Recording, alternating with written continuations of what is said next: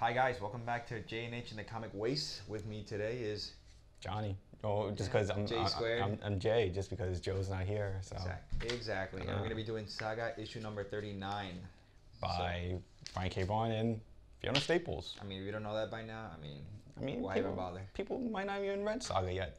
Fine. There's a possibility. Fine. Read Why the Last Man while you're at it. Anyway. Ex Machina as well. Yes. Cue credits. Roll that beautiful Roll that shit. I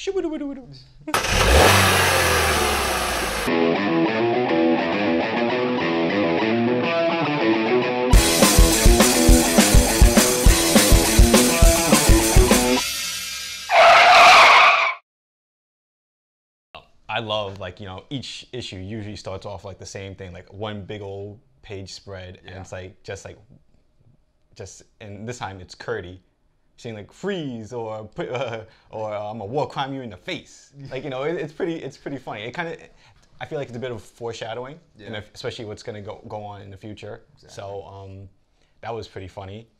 And then like you see like one of the other ferret. Mongoose? Yeah, I don't know. Mongoose? Is it? I don't know. What's the plural of mong? I don't know. These weird creatures. Mongooses? Yeah. Mongooses?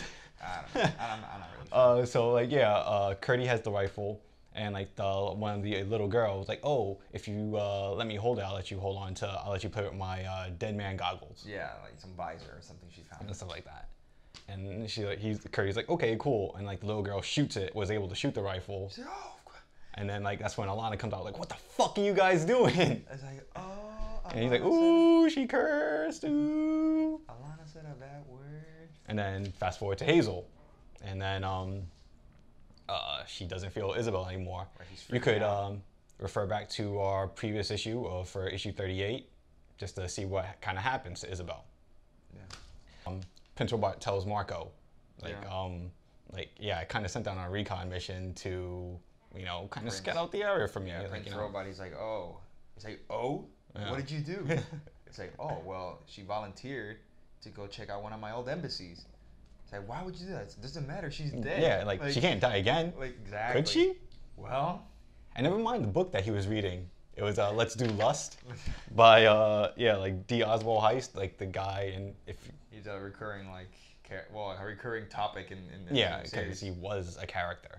He's like H.P. Lovecraft, but for Lust. Yeah, like, Let's Do Lust, and like so simple, and it's like it's funny. Pick up things like that. Because if you guys remember from last time, he's having like these weird thoughts, you know, these like crazy sexual thoughts about Alana and all these people. So it's no surprise that he's reading that book. So then Petrichor volunteers to go out there, and Marco's like, oh, what if you did as many tours as I did? Like, you know, what if someone recognizes you? It's like, oh, I'll just pretend. Well, no, she said like, oh, it won't be an issue, which probably refers to like, you know, at that time, she was a he still. Yeah, exactly. So they won't recognize. Yeah, they probably won't recognize her. So. Exactly. You know. Then it goes back to our favorite mercenary, the Will. The Will. The Will. This is the best part. We find out his real name. Oh, that, and like he's like, it looks like he's smoking like a bowl, or like it's something like a combination of a bong and like a hookah thing. Yeah. And like there's a girl by his side, and that's when Irv, his agent, calls him. Yeah. It's like, you haven't been taking any jobs, man. Don't think like the union doesn't like recognize like what you're doing. You're slacking off and stuff like that. It's like, dude, you're fired. And like, oh, what? You're firing me? And like, yeah, and like that's when like a boyfriend, husband of like the girl that he's with comes in, starts a fight while he's still on the phone with Irv, his agent. Yeah, he's like, oh. And like then he tried to work his lance. Yeah. And like, oh, it's like, oh, you've been decommissioned as soon as like, you know. You can't use your weapons. And also, yeah, you can't really kill anybody anymore, so I would stay away from like these shady areas. And then that's when he's getting the shit kicked out of him. Yeah, so he ends up ripping off the dude's horn and like stabbing him in the shoulder. Yeah. And then like, oh yeah, good luck. You're fired. And the Will. Oh, sorry, I mean Billy. Say good luck, Billy. Which is it's funny just because like, you know, what if like, you know, the brand was named like Brenda, Brandy, like, you know, like the March and like the Lights and the Fluke, all these names. Most mundane name ever, Billy. Like a fucking like Blue Power Ranger. But I mean, like it makes sense because like William. Yeah, exactly. So it does. Yeah. It did make sense. I thought it was just funny. It's just like laying there like, good luck, Billy. Like, your name's Billy? Damn. And then now it goes back to Hazel Curdy. and Curdy. Like, you know, Hazel's like she's getting to that age where, like, you know, she doesn't believe Fairy tales, yeah. fairy tales, like the after, like she starts questioning about like afterlife and like paradise and stuff like that, just because, like, you know, she doesn't believe in like the feather fairy. Yeah, Fairy feather, yeah. Yeah, she's growing up quick. Yeah. Way too quick. And Curdy's like still kind of in the naive age. Well, he still kind of believes it, just because, like, oh, like how would Isabel like pick up like How would she pick up? I didn't put yeah, in there. It's like she can't even. She can't even do things like that. I mean, it's a good point. Valid. It's a fair But point. yeah, like Hazel snaps at him, and then like she's like, "Oh, I'm sorry, I didn't mean to snap, but all right, I'm gonna kiss you." And he's like, "On the mouth," and like, yeah, that was Hazel's first kiss with Curdy. Yeah. Yeah, there you go. So I mean, obviously, like we're telling you all this, but it visually speaking, it's like it's better. It's like a big deal because, you know, now in the world we live in, you know, you see two men together, two women together, or you know, transgender with you know, and that's and this all this translate into this comic book because the way they show it here is not just like humans, but like Curdy's the ferret, and like Hazel's a mix, like sentient what would be animals with people that are more humanoid, and you know that doesn't matter, which I mean shouldn't, you know, that's the way it should, you know. Yeah. So that's kind of cool, you know. Obviously, Brian Vaughan is a hell of a writer, so he knows how to like. If Fiona Staples is putting in everything like like between. I can only imagine what like he puts on the script, and like she's like, oh shit, like, you know, he's like, all right, I gotta do this, like, you know. No, it's awesome, right? Because like if you had the chance to read Why the Last Man, like the reason all that happened was because like he actually talked to his wife about that. His wife's like, oh, but you're missing like the point of, you know, politics and all this stuff. Like how would it be across the world and if all men died suddenly?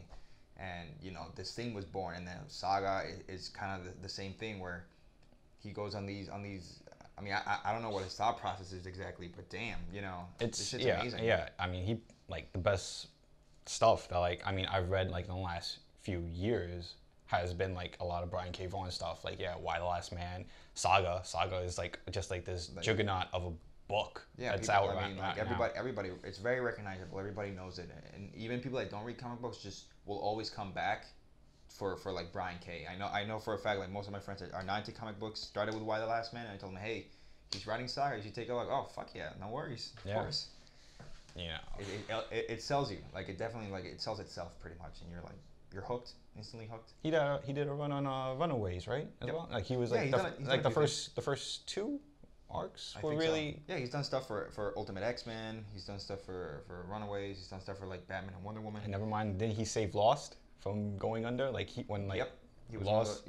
He helped write Lost as well. Because like when Lost was like in that influx phase, like he came in and like that's when he got good again. I never saw Lost. It was just a rumor. Yeah, no, it's all true.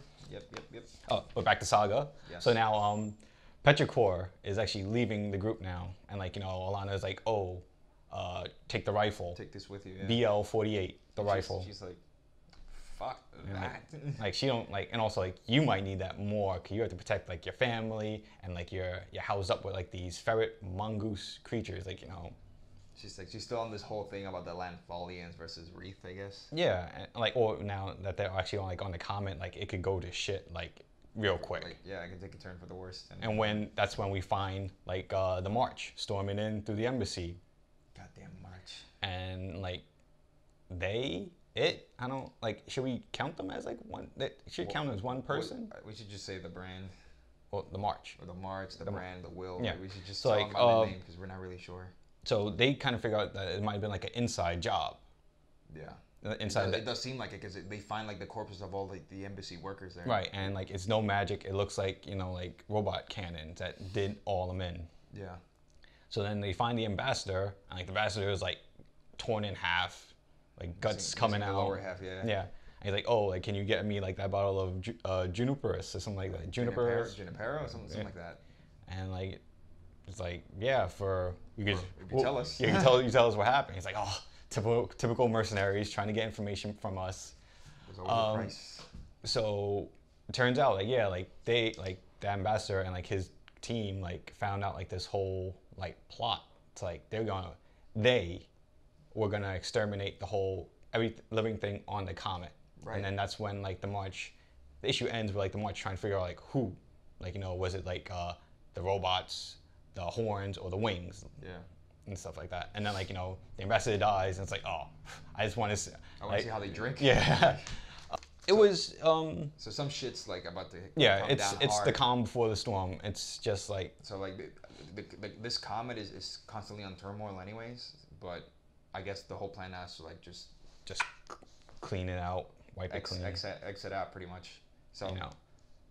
we don't know how, honestly we're not even sure who's gonna do it. Like yeah, we still don't know. It could be like well, certainly not the mercenaries. No, because they have no idea what the fuck's going on. So so we'll find out. It's either the robots, the wings, or the horns. Yeah. Yeah, if you're not reading, you're totally missing out. It's just one of those books that you just pick up. Even like hell, it was probably good even as an actual novel maybe. Without, yeah. I mean, without pictures, it wouldn't be the same, but it would still like hold its own. Definitely. As a novel. So you know, give it a chance, give it a try. Thank you for tuning in. See you next time. Yes. I'm Jay for now until Joe comes by, and then we'll figure that out. JJ and H. Yeah. Until next time, then guys. See you soon. Thank you so much.